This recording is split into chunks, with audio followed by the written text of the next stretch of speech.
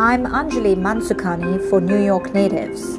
Today my travels take me to Nargis Cafe in Sheepshead Bay in Brooklyn to taste a native dish from the country of Uzbekistan in Central Asia.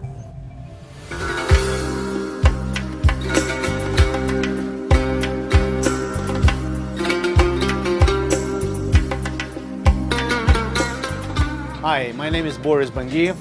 I am from Nargis Cafe. What we're gonna prepare here today, we're gonna cook a rice dish. It's pilav.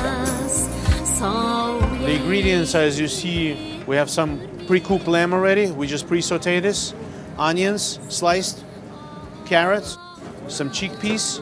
The spices are cumin, coriander, salt, black pepper, and wild berries. All we have here is a kazan. This is our traditional dish that we cooked rice pilaf in. It has an oval bottom, so the fire wraps around this big pan. We're throwing sliced white onion into hot oil. We're gonna cook it until it's nice and caramelized, almost burnt. We need to get dark. That way we transfer the color to the rice. Add the lamb. I'm gonna slide it lightly.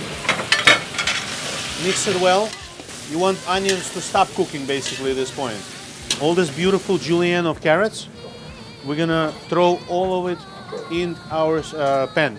We're gonna add some chickpeas. Next thing what we're doing is we're gonna add 5 quarts of water.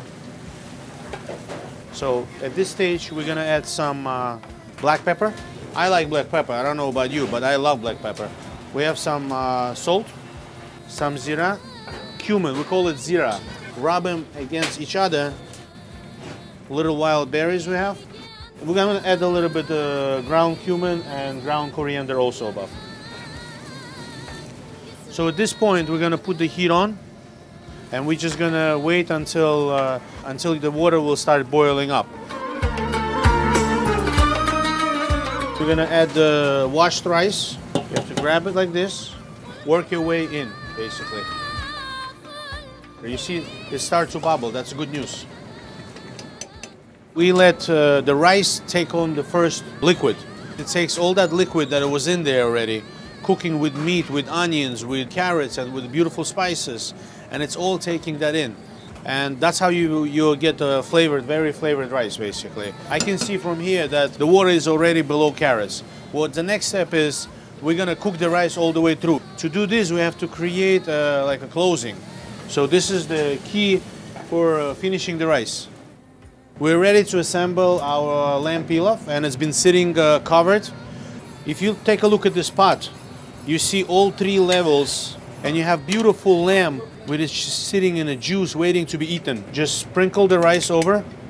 You got carrots and chickpeas just all around it, and you gotta dig up and get your meat just like so. And guess what we're gonna garnish with? It's very simple. Scallions, chopped scallions. Lots of it. There you go. And we have a beautiful lamb pilaf ready to go. Enjoy it. Enjoy the traditional lamb pilaf from Nargis Cafe in Brooklyn.